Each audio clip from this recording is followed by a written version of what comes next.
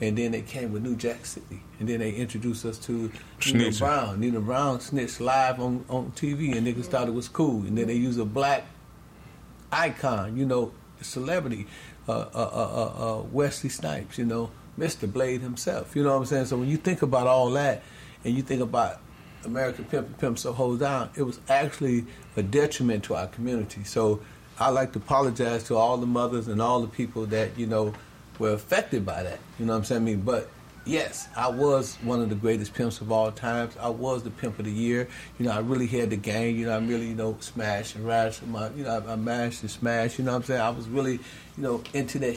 At the same time, you know, as you get older, you know, in the Bible it says when I was a child, I spoke as a child. When I became a man, I started doing manly things. So as I began to mature, and I got into the entertainment business, you know, started getting on albums and started making business moves and stuff like that. And I started to see I got out of it by default. Right. You know, because my daddy told me when I did the Pimp So Hold Down, Pimp, my daddy said, "Nigga, you stupid." You know what I'm saying?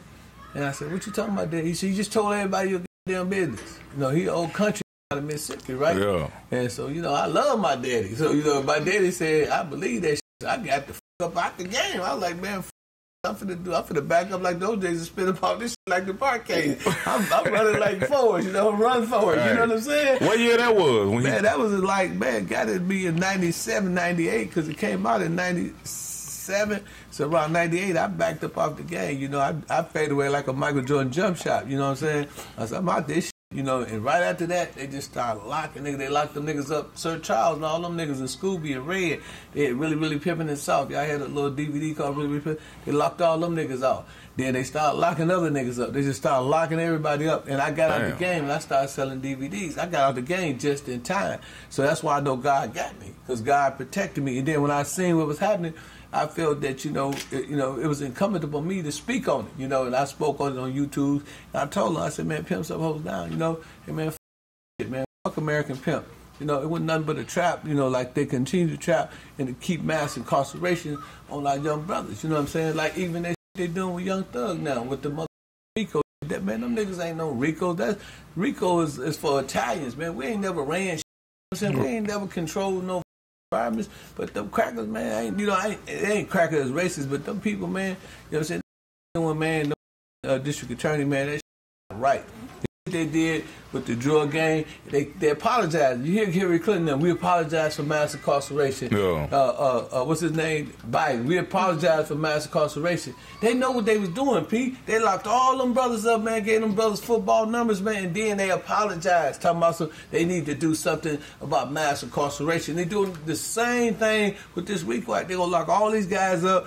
Dudes, you know what I'm saying, me, that's probably don't have another choice but to be a gang. A lot of time, man, you got to be a blood or crip because you got to go to school. So to go to school, you got a line right here. These niggas live over here, they bloods. These niggas live over here, that's crip. You know what I'm saying? You go by yourself, you neutral, they going to whoop your ass. They going to take your money. So niggas like, man, I got to ride with my niggas. So, you know what I'm saying? They riding, then you know how that shit go. It's back and forth, you know what I'm saying? But at the same time, nigga ain't got another choice. And then they charging all these niggas like they just like really just criminals, you know what I'm saying? Right. And really, you know what I'm saying? They just trying to, they trying to survive. But you know what I'm saying? If you put more jobs in our community and you made it better for these young dudes and, you gave them more opportunity, they wouldn't have to join the gang. You know what I'm saying? So a lot of this shit got to do with, the environment. You know what I'm saying? It's got a lot to do with poverty. Got a lot to do with the conditions that we suffer in the city. You know what I'm saying? And now, you know what I'm saying, they didn't everything. Now they want to come and gentrify and take all us up out there in the city. And then the ones that, that they don't take out, they incarcerate now. And now the bras is out there by themselves.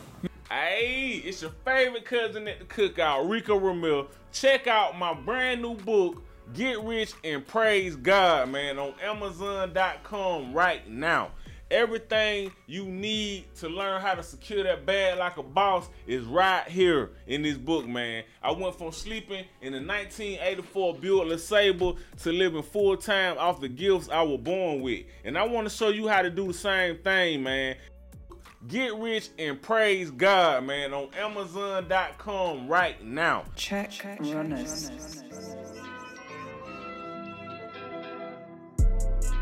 Check runners.